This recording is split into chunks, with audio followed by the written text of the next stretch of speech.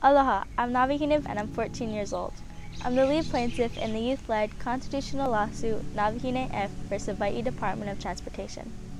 As a Native Hawaiian, born and raised in Hawaii, Hawaii, I'm experiencing the impacts of the climate crisis firsthand.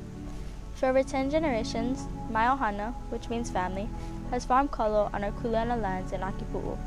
But as the climate crisis worsens, extreme droughts, heavy rains, sea level rise, and flooding are becoming more common in Ko'olapoko, Oahu.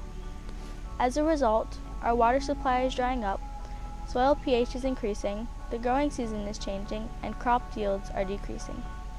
The climate crisis is not only directly harming me, it is also threatening our traditional way of life and our cultural practices. That's why achieving climate justice through our constitutional lawsuit is so important to me and future generations. We must protect our rights as young people, as mahi'ai, farmers, as kia'i, caretakers of this land, and as Native Hawaiians. With the support of our Children's Trust, we are turning to our courts to hold the state of Hawaii's Department of Transportation accountable for its actions that continue to increase greenhouse gas emissions in our state, making the climate crisis even worse. This holiday season, we are asking for your support. Please donate to our Children's Trust today to help advance our case in Hawaii's court and make 2023 the most impactful year of climate action yet.